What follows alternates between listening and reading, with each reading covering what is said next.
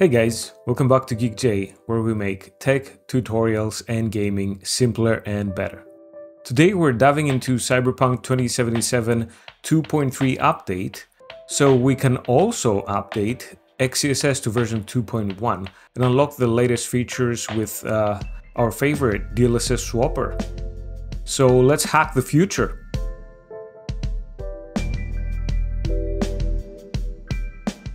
So first, let me launch the game and we're gonna check the vanilla setup. No mods, we're gonna go completely vanilla on this run, so we can just showcase how this works. No upscaler, nothing, just pure in-game beauty. Okay, I've launched Cyberpunk 2077 and I'll head into the options. As you can see on the top right, this is the patch 2.3 update. So these are all the changes listed over here. And if we go into the settings, graphics options, and as you can see, I have selected the Ray Tracing Ultra preset and it defaults to these settings over here.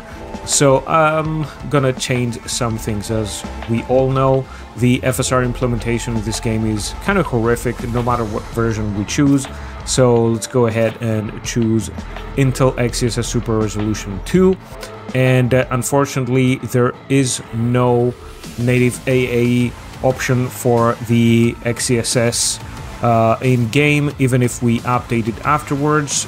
But let me apply these settings over here. As you can see, we do not have access to the XeSS frame generation over here. Everything else, I'm gonna just go on ahead and set how I like. So I'm gonna go ahead and disable the chromatic aberration and motion blur because I hate it in this game and in most games basically. And I think this is pretty much it. So yeah, let's go ahead and just load a save file I just created. So yeah, this is how the game looks so far. Also on the bottom left, pretty sure you can see we have the Steam overlay, which is pretty useful in my opinion. And you can see the CPU, GPU usage and basically our frames per second. And this is how this looks. That depends on you. And if we go back into the settings and then into the video settings, you can see we cannot turn on the Intel Xe low latency. It's going to tell us this is specific for Intel Arc GPUs, and we have no access to this option.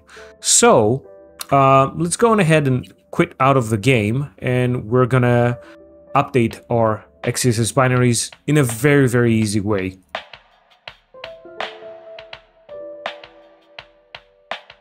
So with the game closed, we're gonna go ahead and update those XeSS binaries. The way I prefer to do it is how we've done it in so many previous videos that you can find on my channel. I'm gonna have a link in the description below for DLSS-Swapper. So let me go ahead and run this beautiful tool. And as you can see over here, we have our games listed. Cyberpunk is over here. Before we do anything, I would suggest we click on this little book icon over here that when we hover over it says library. And I would suggest you update to the latest version of each of those binaries. And as you can see, I've already done this. So yeah, the latest XeSS version is going to be, as of the filming of this video, 2.0.2.53, and we have the latest XeSS frame generation, which is the 12087, and XeLL, which is the low latency 1209. So how do we do this? Go back into the Games tab. We're going to click on the Cyberpunk game over here. We're only interested in the XeSS stuff because yes, by default the game now has the 3.1.4 implementation. Still very bad in my opinion in comparison with the latest XeSS. So click on this XeSS little tab over there, and as you can see, it has the previous version installed, unfortunately. So we're gonna click on the latest version, and we're gonna click on this bluish button saying swap, and it's gonna have the latest version now. And we're gonna do the same for the frame generation. We're gonna go to the latest version, click swap, and XeLL, the low latency, we're gonna go to the latest version.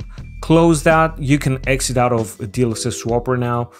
And yeah, pretty much this is it. It's super easy and simple. That's why I prefer this method. Any other method will require you to go find the binaries from somewhere, even if it's Intel themselves, and then after you download them, you need to find where you need to go into your game and overwrite those previous folders. In some games it's kind of simple and easy, and in some other games you have to dig into all the folders and find where those binaries are, and then basically overwrite them. So DLSS-Swapper just does that for us, and it's an open source free tool we can all use. So yeah, so basically DLSS-Swapper, just use it, it makes it a breeze.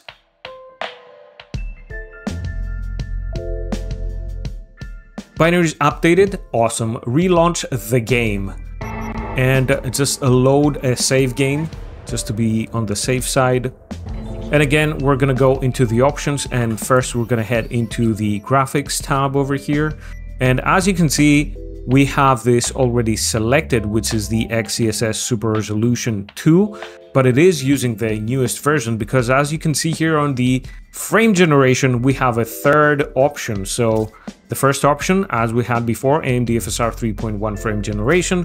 Second option, Intel XeSS frame generation. So here we go. I'm gonna click on the apply button, and it says some settings will only take effect after the game has been restarted. Before we restarted the game, I would suggest we go into the video tab, and over here it says Intel Xe low latency frame rate target. And as you can see, the Intel Xe low latency is now on by default. So this, as you can see, the description over here allows you to indicate your desired frame rate using Intel Xe low latency technology, and it says confirmation required. I'm gonna go with 162 over here, click apply, and the next thing I would do is quit the game and then relaunch it. No matter what some other tech YouTubers will tell you, because they see a bigger number, that, oh, you don't need to restart the game, I would suggest you do restart the game, because some of the injections do not happen, and you don't want that. You're gonna believe, oh, the implementation is bad, then you're gonna see ghosting or something like that. It's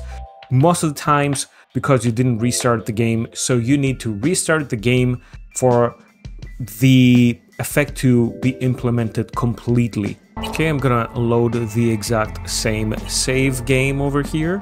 Okay, so here we go. We can see there is some FG going on over there. I don't know what that exactly means. We have the frames per second. The game feels smoother. Arasaka's counterintelligence division. That's good.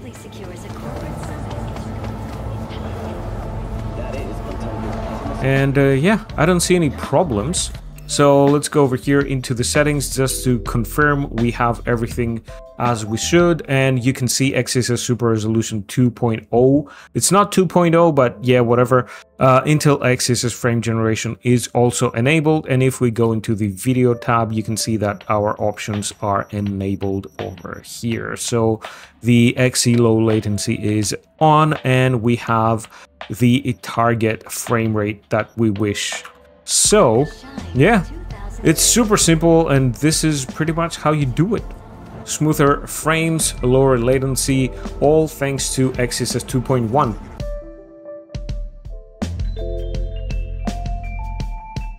So that's it, Cyberpunks.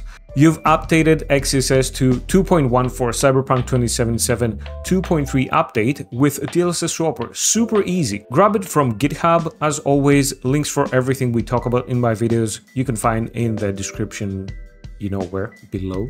If this unlocked some epic features for you too, smash that like button, subscribe, don't forget to click on that bell to never miss another video ever again. and drop a comment with your favorite setting. Stay geeky, and I'll see you in the next one. Bye-bye. Bye. Bye.